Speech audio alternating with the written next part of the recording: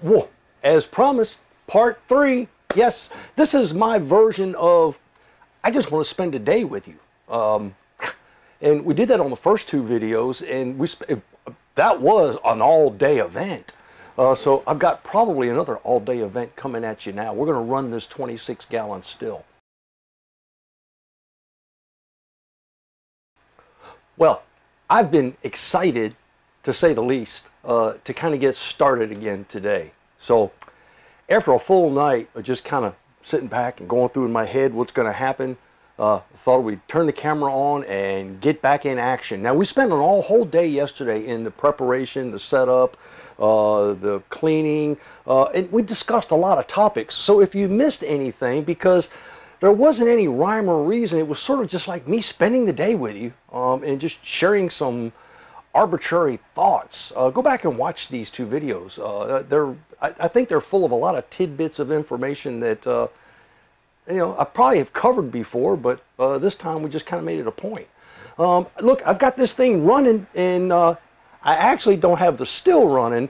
You can hear the pump in the background. See, that's that booster pump, because I've got that, and I turned the water on already. And now the reason I did that, because of my laziness, all right? About 75 feet away from the shop is the pool. And I kind of envisioned, since it's a blistering 68 degrees in the bottom of that pool, that I would pump that water out of the pool via a hose all the way into here and then run it into that booster pump.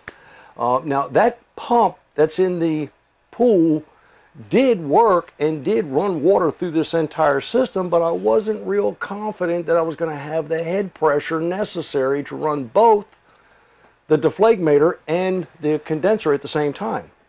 So I had the booster pump on hand, and I figured it's better to have and not need, you know, than to need and not have. It's terrible to get into the middle of a run and go, oops.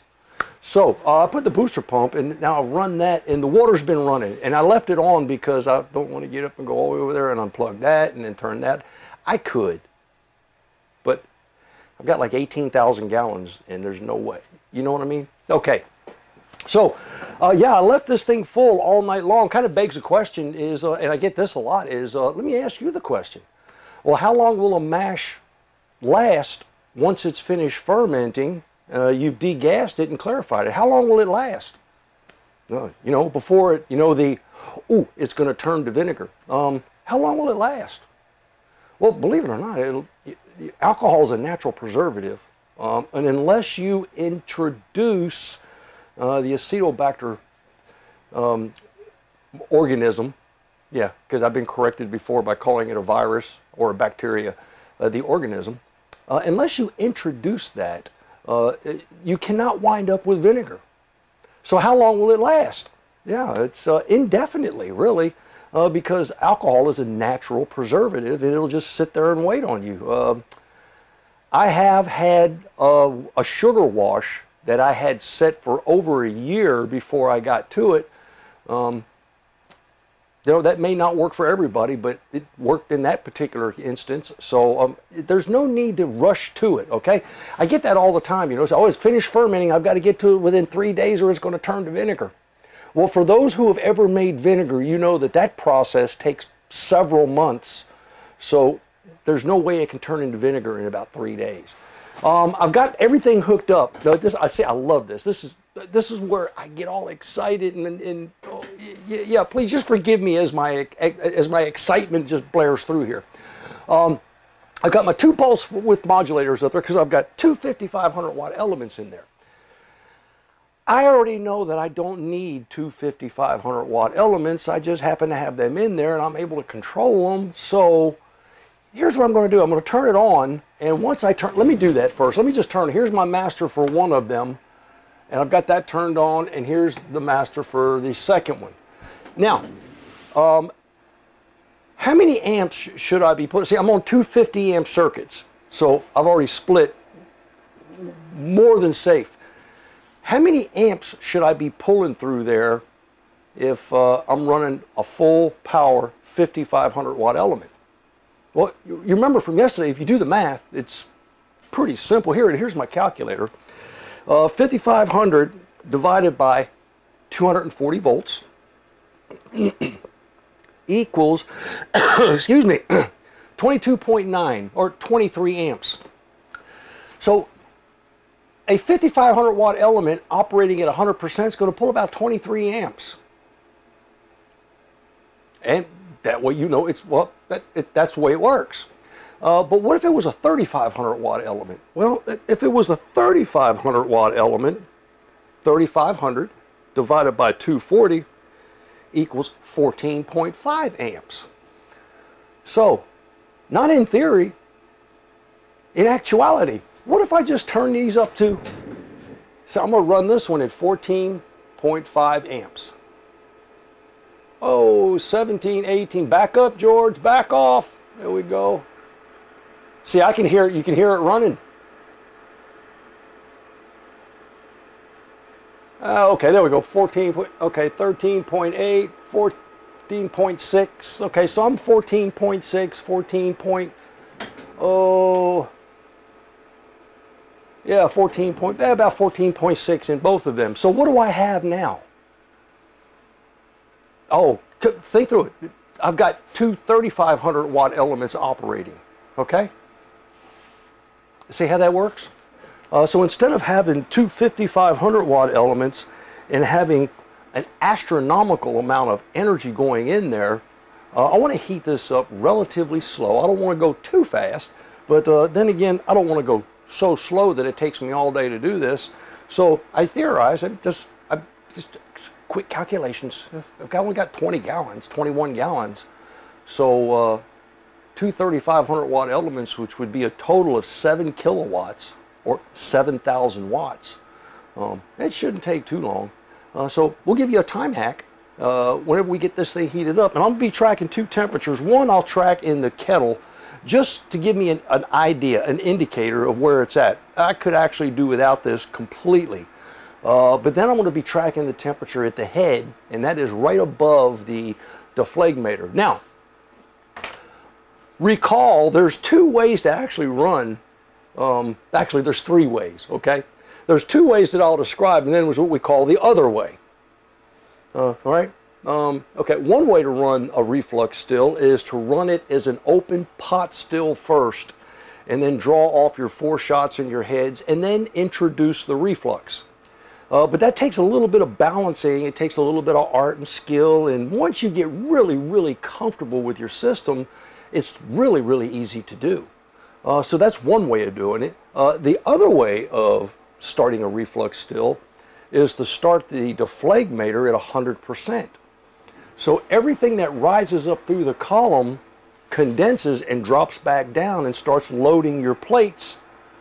And then once all your plates are loaded and you start to get the separation activity, then you turn your reflux down to control that and then start your collection. So you see there's really two ways. One, you can go at it direct, or you can kind of go at it backwards if you want to think of it that way. And then of course there's the other way, and we don't have to discuss the other way because that way doesn't work. Figure it out. Sorry. All I can do is be honest. You can figure it out. Oh, we'll be back shortly because I'm going to let this thing heat up. This should take me, I don't know. Let's guess, 7 kilowatts, 21 gallons. I'm thinking probably 40 minutes. We'll find out when we get back. It has been 17 minutes, and we are now, I have right shy of 150 degrees, or 62 degrees Celsius, somewhere in that neighborhood, in the kettle itself. So, and I can already see that my bottom sight glass is starting to fog up. So that means I'm developing a little bit of vapor as this thing starts to heat up. This is going to be amazing. So we're about halfway into it, I guess. We're going to see how long this takes to bring it up to temperature. It should not take that long. Now, please, if you get an opportunity, see, I didn't get to it yet, did I? Yeah, subscribe.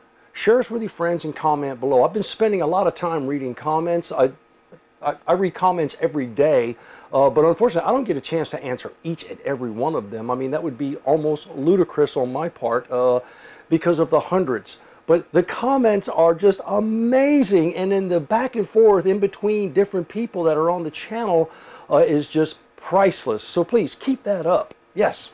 All right. I've got a couple of other things out here. I've got my mason jars, and I like to collect in these large, wide mouth, half-gallon mason jars. And the reason I do that is because I normally will kind of combine everything at the end anyway. Look, it's different strokes for different folks. I mean, some people like to collect them in small pints all the way through, and that's quite all right. I mean, that's a little bit different of it's a technique. It's not a violation of any process. That's a technique in how someone else wants to do their collection. I have, and sometimes I will, use small pint jars at the very end if I'm trying to be very, very precise at a cut, or I'll use quart jars. But in this particular case, because I have so much, I'm going to use half gallons, just because I know I'm going to draw an awful lot. Now, I'm also using a reflux, so I should get a really high proof. And that should run from beginning to end until I shut it off.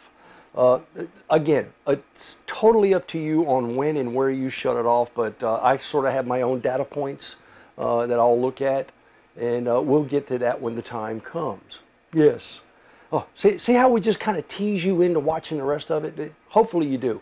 All too often, I'll cover something in a video, and on that video, someone will comment and ask a question about something I just covered. I understand. Yeah, you kind of go fast forward through it because you don't want to watch. I got it. I got it. Okay, I've got my 2 hydrometers out here, and yeah, I know I beat this to death. Which one should I use?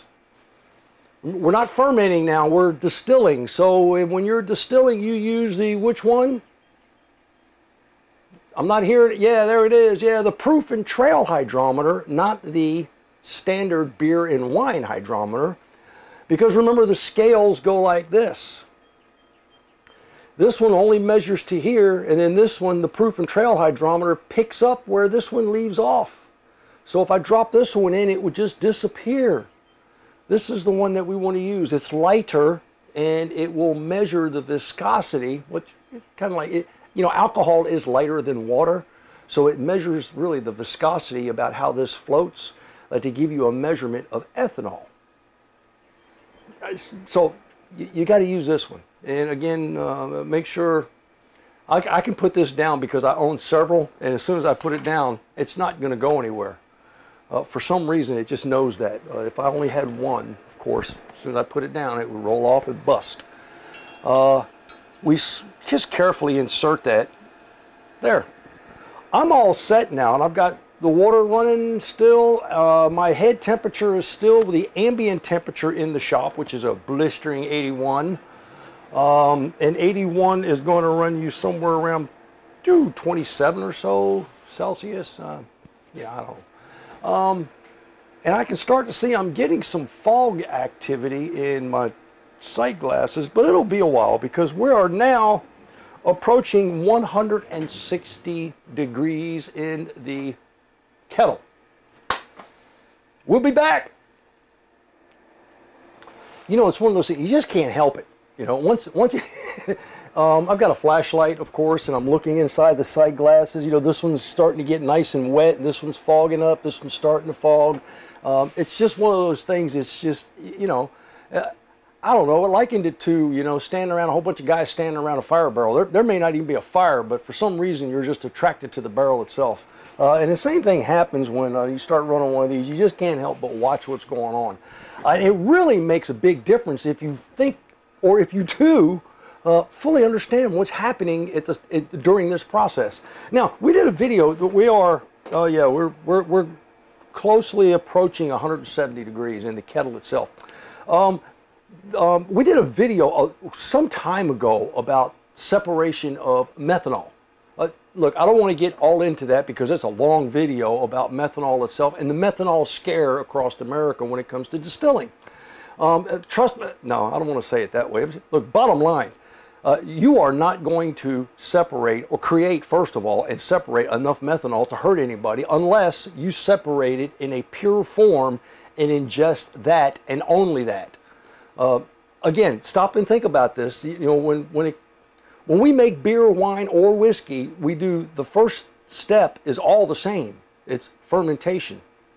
But when we finish fermenting beer and then we clarify it and then we put it in bottles, we do the same thing. We get wine, we clarify it, we put it in bottles, but when it comes to whiskey, for some reason, we separate the methanol because that's the bad stuff.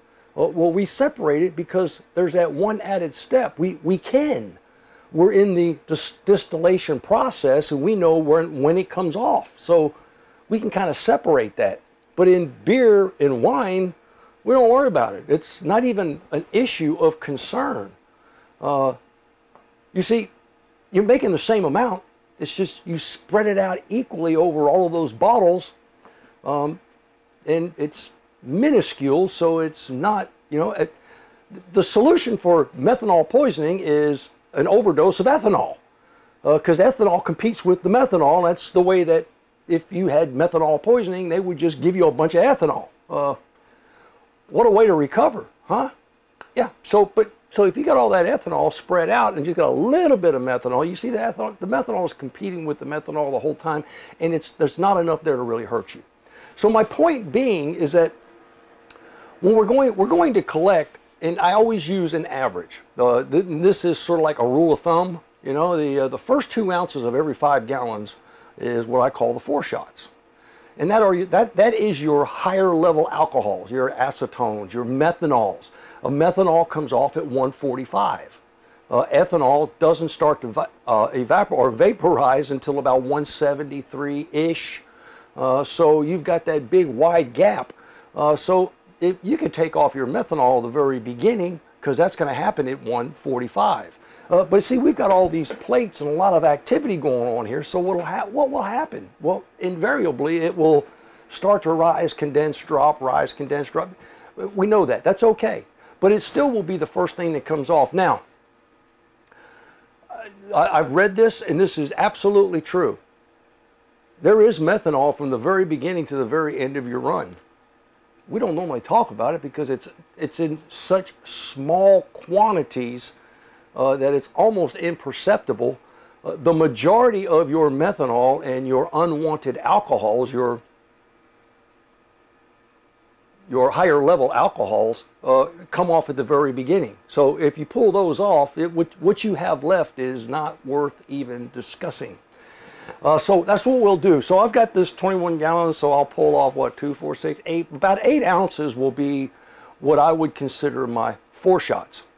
Now, my other rule of thumb for heads is twice the amount of 4 shots.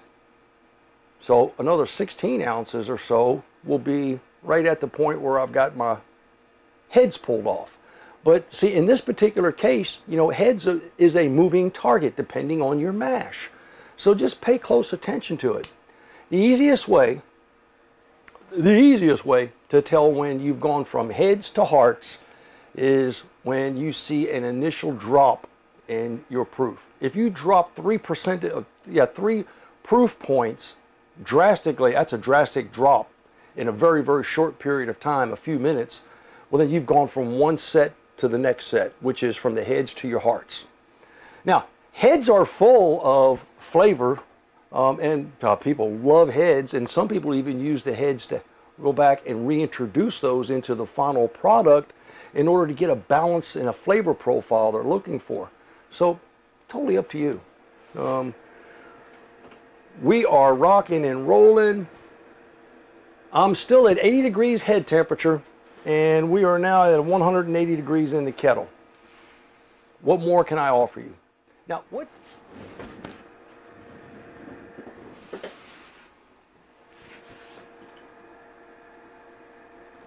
we're right now at about 42 minutes. And 42 minutes now, my bottom bubble plate is starting to fill. 2 things are happening though. I've got a little bit of foam. You'll see that start to pop up.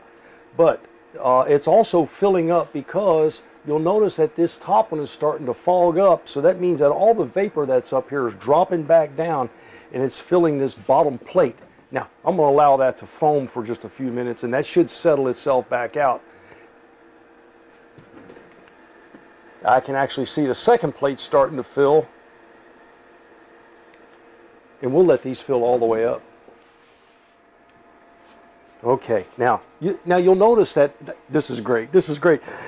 These have started, they've settled down, and this bubble plate's loaded, that's loaded, this one's loaded, and some activity, this one is loaded with activity, and this one's loaded.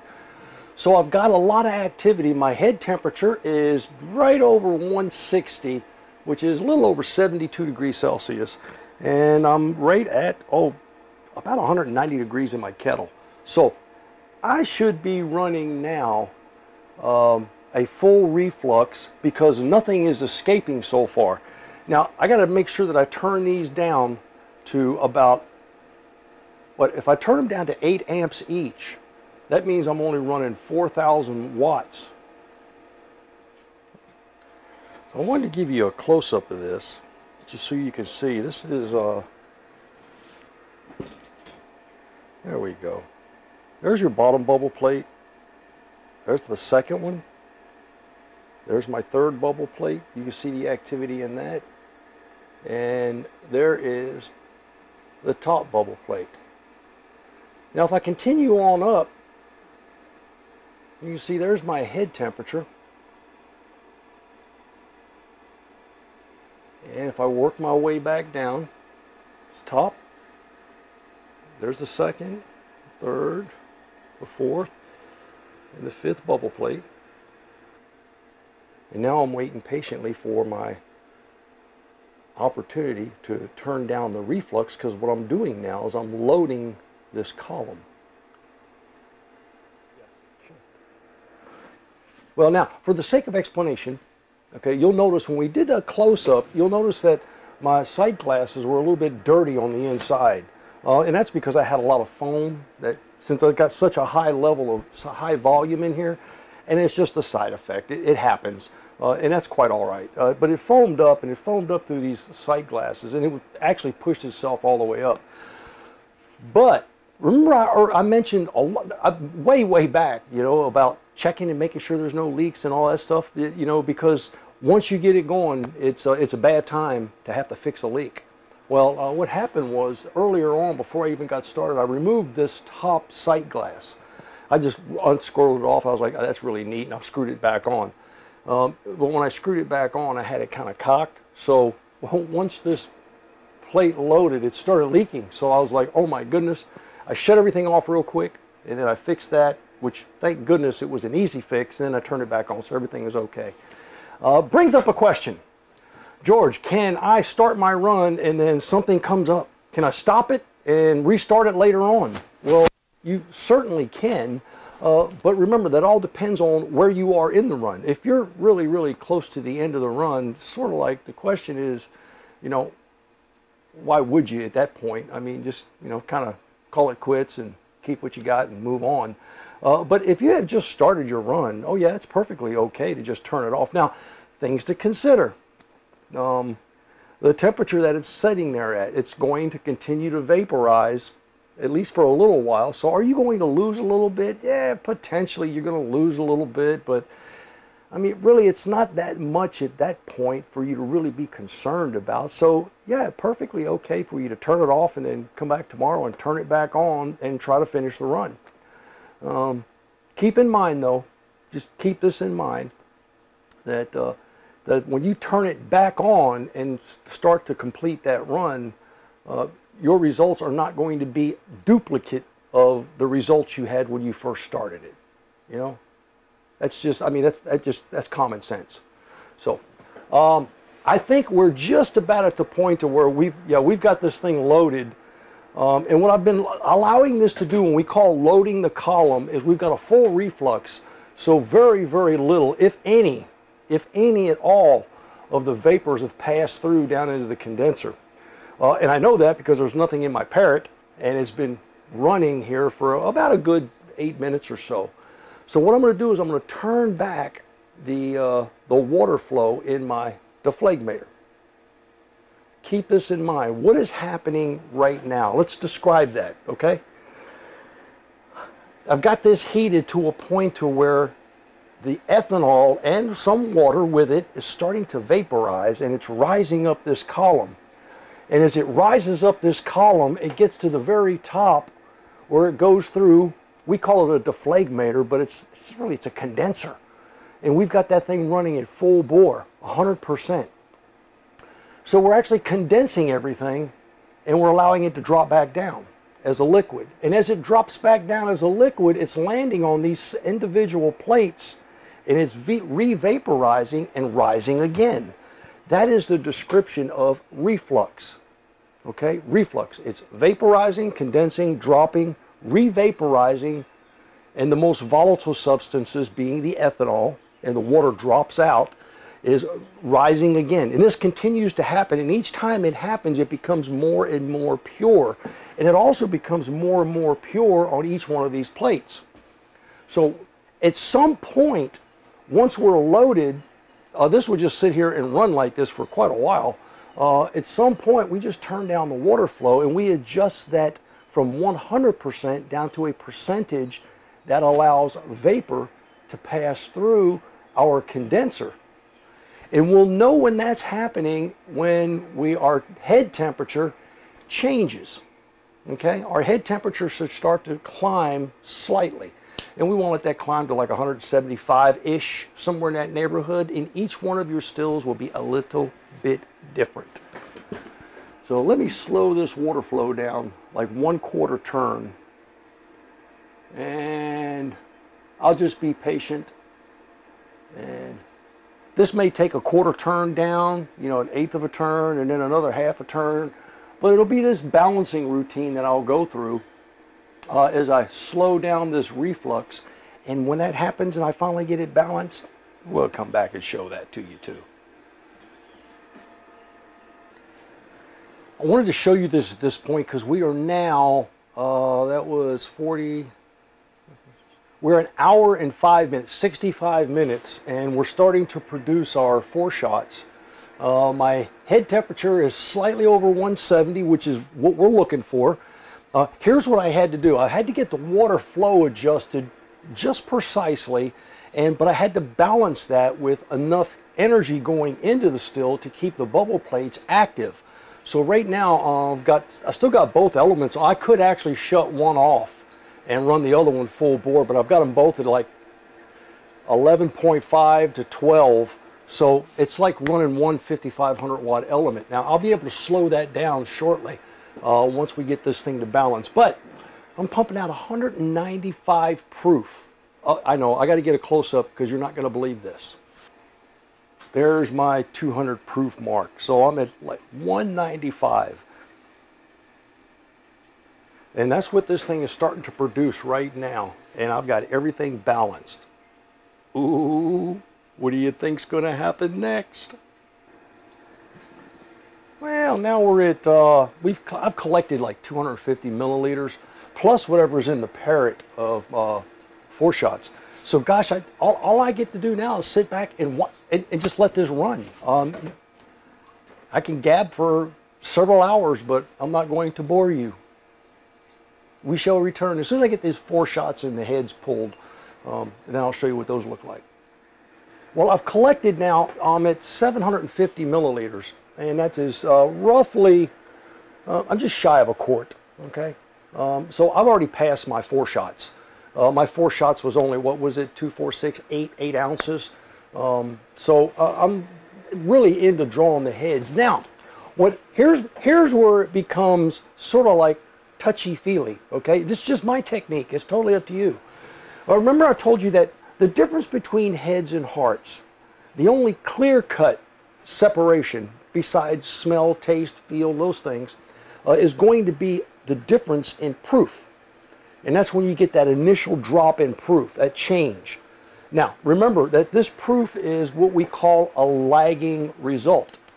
Now, a lagging result is a measurement of something that happened previously.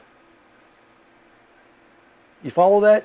Yeah, I mean, it's already happened, but it takes a little bit of time because, of course, it's got to go all the way down through here and it's got to smear and mix in with what's in the parrot. So if this drops by a proof or 2, I'd give it 2 proof points. When it drops to 93%, I will consider that the end of my heads. So I guess it really boils down and asks the question, well, George, what happens if it doesn't? What if it's so pure coming out that it stays at 95%? Well, you know, I'll cross that bridge when I get to it. But remember I said earlier also that my heads are normally twice my foreshots. So if I draw an additional 16 ounces, then that would be my heads. So, and again, a lot of people use heads to go back and reintroduce that for some of that flavor profile. But I'm going to wait to see if this drops just a little bit so I can consider that a cut.